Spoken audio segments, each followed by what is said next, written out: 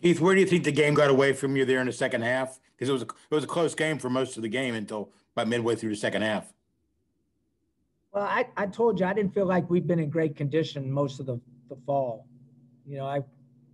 That's what scared me about not playing, not having scrimmages, exhibition games.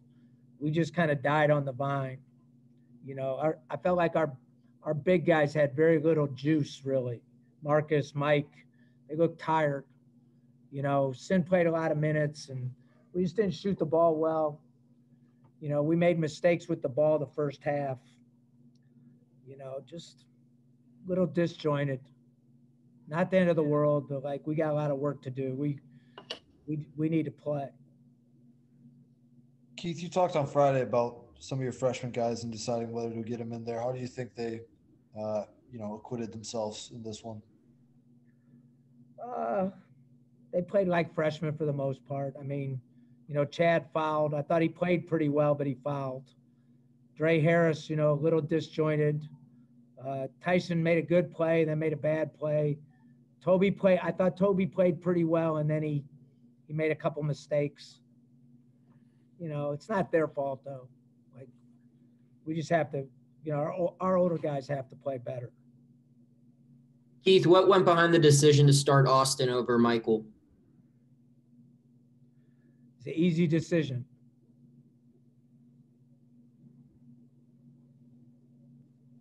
Keith, what they I guess it got a little bit closer there in the second half with the rebounding margin, but specifically in the first half, you mentioned the big guys not having a ton of energy. Is that kind of how you chalk that up? I guess it seemed like they had a big rebounding margin there in the first half.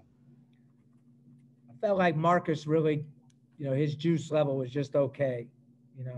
He struggled a little. Like, he wasn't here all summer because his mom was sick, so he wasn't here all spring and summer pretty much. And I think, it's hurt him a little bit. And I think obviously when he only gets 4 rebounds, it's a tough day for us. He's a good rebounder. You mentioned, go ahead, Zach. Keith, they were going 1-3-1 on you in the first half, maybe some out of character turnovers. Was that more some of the looks they were throwing at you? Was that more mental conditioning wise? What do you look at that as? We knew it was coming, Zach. We practiced it.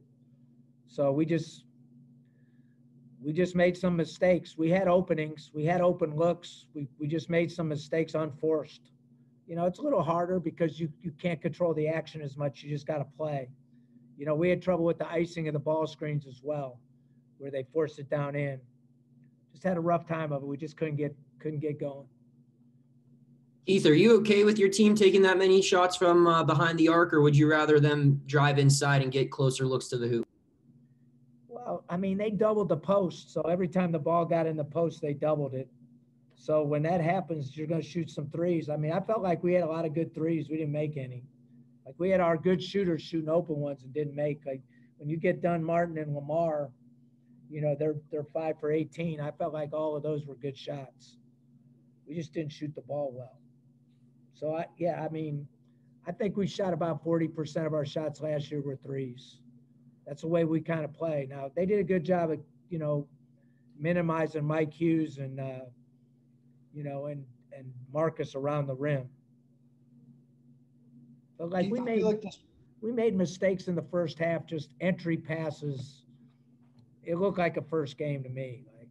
But we play a better team. We play a better team on Wednesday, so we better buckle up because they're better than Little Rock. Keith, I feel like this playing in front of an empty stadium it's kind of, I imagine it would be a little bit of a weird experience to start off for any players. Like, how did that go? Was it weird trying to get guys fired up? Was there anything like that was, I don't know, uncommon or that you think may have contributed a little bit to the flatness you talked about? I just think the whole year's been weird, Mike. We're just trying to get our feet on the ground. I think some teams are going to play a little bit better, and some teams are going to play a little bit worse until they get back into the routine of it all. Obviously we didn't play very good. So, that's on me, but it's been hard because you got shutdowns. It's just hard. It's a hard deal. It's the hardest thing I've ever done in coaching. But, we don't have a lot of time to like rally ourselves. We got to play better. Like, I just felt like we were running in mud most of the night. Like, really didn't have any answers for them. Keith, you mentioned that Sincere played a lot of minutes. Do you have a backup point guard in mind that might eventually be able to take more of his minutes and help him out a little? Yeah, I didn't want to play him that many minutes, but we were so damn bad, I didn't have many choices. Like, I had to keep him in the game just to hang around the game. But we feel like we got other guys that can play there. But they're young. I mean, which one of those freshmen you think might, or maybe two of those freshmen might move into that spot? Well, I think Tyson can play there, Mikey Bakelja can play there, and certainly Tavian can play there. So we got other guys. We just have to feel comfortable enough to go that direction. Keith, as you look ahead with what happened yesterday with Greensboro and Winthrop, just what, if any, update do you have as it relates to those two games? From what I've been told, they're going to play. I think Winthrop's down one guy or two guys, so, which I don't really know how the rules work, but evidently there's different rules for every different team.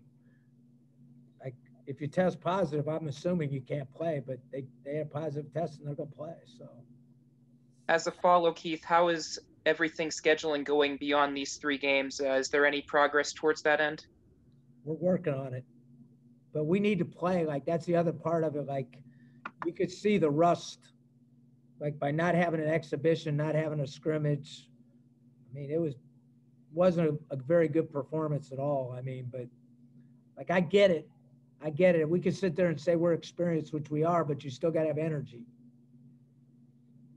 What do you attribute that lack of energy to? Do you think that that's just not having fans? Do you think that it just didn't feel like a real first game because of the craziness? Why didn't your team have any energy? I think, the spring and the summer conditioning and the shutdowns have hurt us. I mean, like, we're a pretty hard-working group over time, right? And we, those weeks off, those days off, Marcus didn't have any summer at all. Like, he's probably 10, 12 pounds heavier than he was last year. I think, like, that's hard. It's going to take him time to be what he was last year, as simple as that. And, I think, that's part of it. It's like I told you, every team reacts a little bit differently to different situations. And obviously our reaction wasn't very good. Speaking of the future, Keith, on Twitter today, there was some talk about Notre Dame coming to town to play Duquesne. Any truth to that? Any comment on that? Talking about the December 4th date, right? I think we're here December 4th, right, Dave? So we can't play on December 4th. So that's not a good rumor then? I mean, we're calling everybody in the country, but not that I know of. I mean, we're calling everybody to play, but not that I know of, unless somebody knows something I don't know.